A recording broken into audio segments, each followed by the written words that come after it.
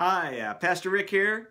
Well, we are on the third week before Easter, and we're doing the third Sabbath before Passover, looking at the significance of the Sabbath of the red heifer.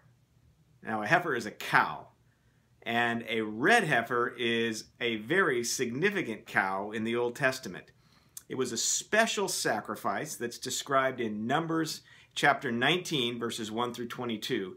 And this sacrifice is commemorated on this special Sabbath before Passover. It's a very unique sacrifice because it's one in which the person who does it becomes ritually impure. The ashes of the red heifer are sprinkled after the sacrifice has been burned. And then the person who receives those ashes, even though it's a dead animal, becomes cleansed. Now, the interesting thing about this this whole mention of the heifer is that there's a whole lot of parallels between that and Jesus. The sacrifice of Jesus, the Messiah, on the cross is a fulfillment of the symbolism of the red heifer.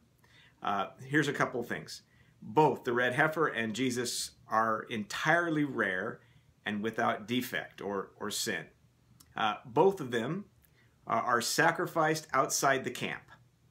Both made the one who offered the sacrifices unclean, but made the one who was sprinkled by the sacrifice clean. And finally, both sacrifices cleanse people for priestly service. So, very interesting how this has been led up, how it's been used throughout history, really, as one of those lead-ups to Passover, and how it had such significance in terms of what happened with Jesus. So as you think about this week, think about the cleansing of sin. If you participated in Ash Wednesday, where you put the ashes on the forehead, that's a direct reference, actually, to this particular ritual and symbol. So here it all is, tied together in the red heifer.